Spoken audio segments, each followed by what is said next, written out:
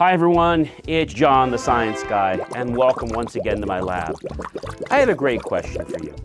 Have you ever had to read something and then when you read it, it actually wasn't exactly what you thought it was? For example, have you ever tried to take your hand and pat your head, right?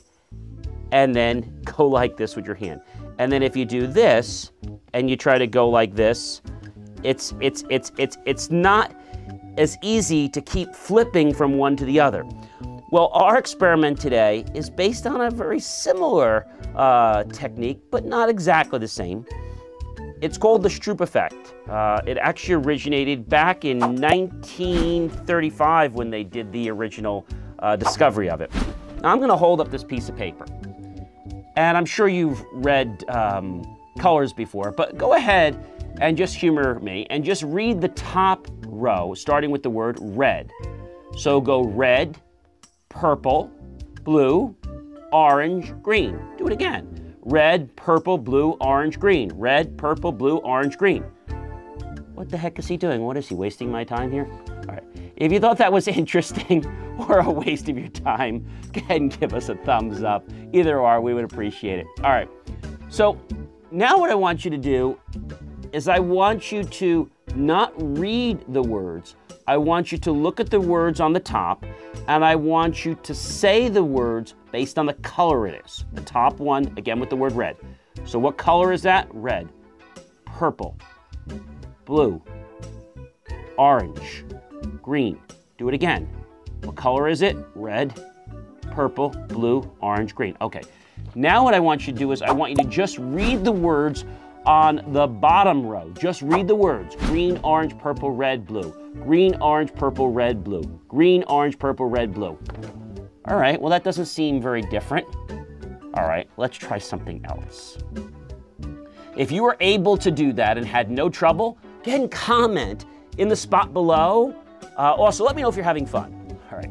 So now what I want you to do is I want you to actually look at the second row, and I want you to tell me what word it is based on the color.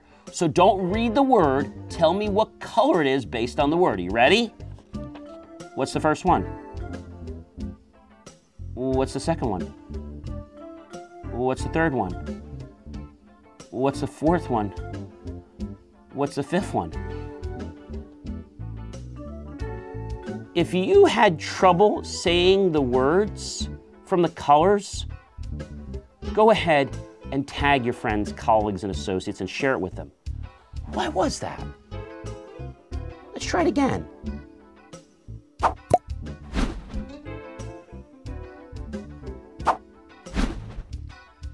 Does it feel like a mental battle in your brain that even though the word says green, if I ask you what color it is, you can't. You know the next one, it says the word orange, but if I ask you to, you can't get the word orange out of your mouth. You know the next one says purple, but you just can't get the word purple out of your mouth. The next one's red, and something's fighting you. And the blue. All right. So why do I bring this to your attention? Well, the Stroop Effect is really interesting. But have you ever had a challenge in life where you knew the answer to something was something? However, when somebody else wanted you to say the answer was something else, when you knew that wasn't the correct answer, you had to pause or hesitate. If I said to you, do you agree with me? You definitely agree with me. Or you don't agree with me, do you? Like, what's he doing? You're confusing the brain. And that's what the Stroop Effect actually helps to emphasize, is that point. Thus, the next time, you can do this with your friends and have lots of fun with them without even having any alcohol.